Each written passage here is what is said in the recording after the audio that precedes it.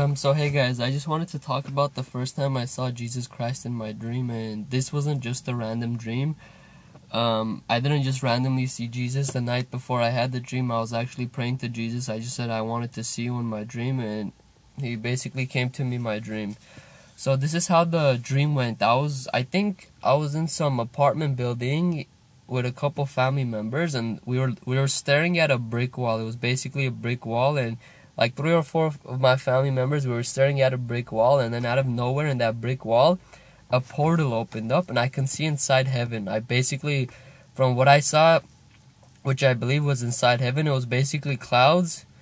It was everything was like pretty much very light blue, like how you would see the sky. And then I saw a bridge across it, and then there was a man walking across the bridge, and for some reason I'm like, oh, that's Jesus. Like, no one had to tell me it was Jesus. I just, from looking at the man, and he was pretty far away, from just looking at him, I'm like, oh, that's Jesus. And one of my family members was like, hey, let's talk to him. And I'm like, no, bro, do you know Jesus he's busy. He works 24/7. Let's not bother him or anything. Let him just like do his work. Let's not bother him.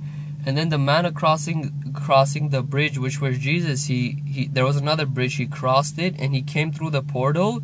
So from heaven, he came through the portal, through the brick wall, inside the apartment building where I was, and I saw him. And basically, I saw him, and he gave me a hug, and he gave me a kiss on the cheek. And yeah, that's what I remember from the dream. I wanted to share with you guys. And from the dream I saw, from my dream, Jesus had his hair was all the way down to his shoulders, and he had brown hair. I don't remember anything else of what he looked like, and also he was wearing a robe. It was very light blue, almost white robe, like usually how you see him described in like in pictures and stuff. That's how he revealed himself to me.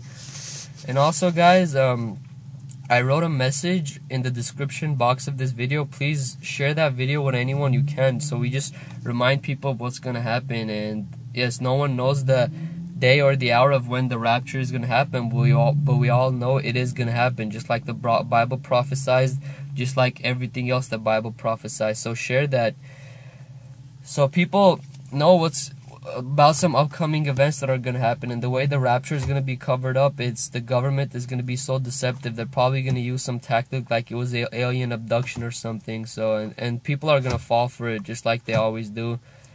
So yeah, spread that message. Do anything you can to share it. So yeah, and also all glory to God, because he deserves all the glory.